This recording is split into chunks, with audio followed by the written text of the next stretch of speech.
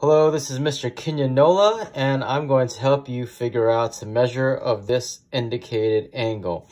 Now, the biggest hint right here, which a lot of people ignore, is that it says, assume that lines that appear to be tangent are tangent. It says, assume that lines that appear to be tangent are tangent. That is your biggest hint. A lot of people are just going to say, okay, this is 120 degrees, so I'm just going to divide it by 2, and that'll be 60 degrees, and that's the correct answer.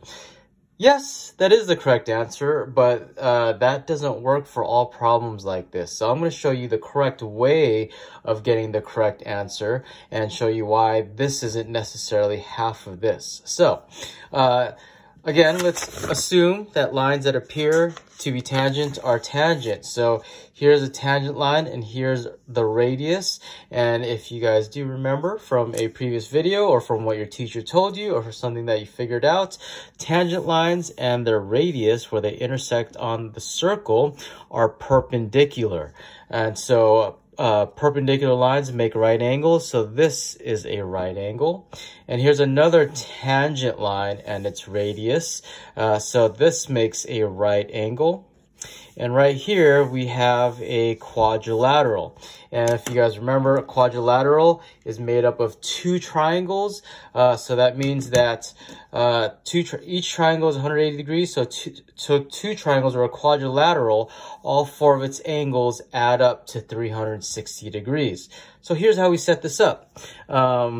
It's 360 is equal to 90 plus 120 plus 90 plus question mark. So there are the four angles whose sum is 360. These are 90 because a tangent and the radius are perpendicular. Now let's just grab our calculators and let's just add 90 plus 120 plus 90 and subtract that answer. 360 minus 300 is 60 degrees. So there is your final answer.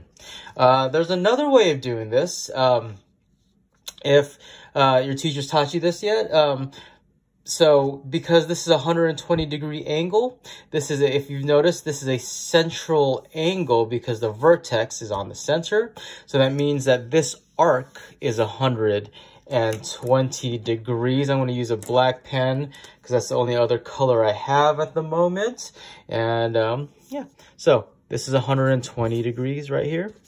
And then the rest of this circle, so this arc right here is 360 minus 120. So this will be 240 degrees.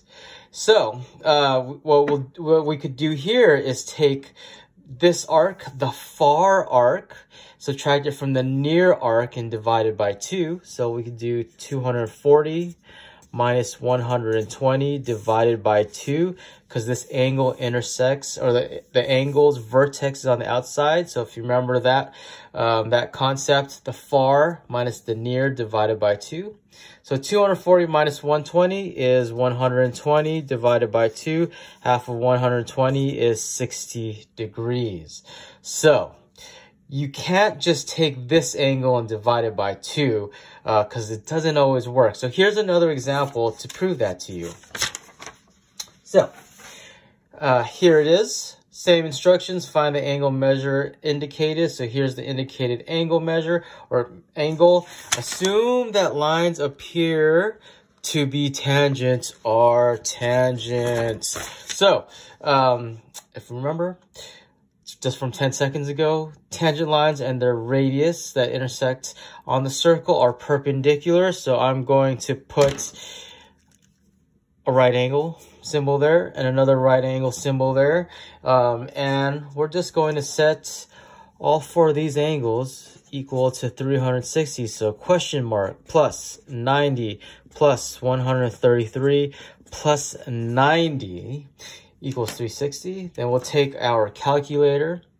90 plus 133 plus 90 is equal to 313.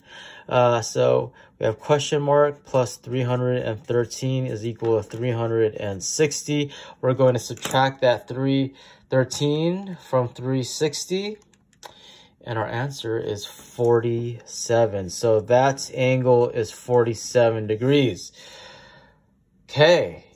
Now, some of you guys from the previous problem, what you were going to do was just take this 133 and divide it by 2. But look at that, that's 66.5. Let me even wipe off that dust there. That is 66.5. There's still some more dust, but it's still 66.5. Not 47. So that's the correct answer. Use the hint. Assume that lines that appear to be tangent are tangent. So this is 90. This is 90 degrees. This is 133 degrees. Use the quadrilateral sum theorem. That means that all 4 angles add up to 360. And do this. Don't just divide that by 2 because in most cases you will get it wrong. But yeah, and I want you guys to get it right in all cases. So do it this way.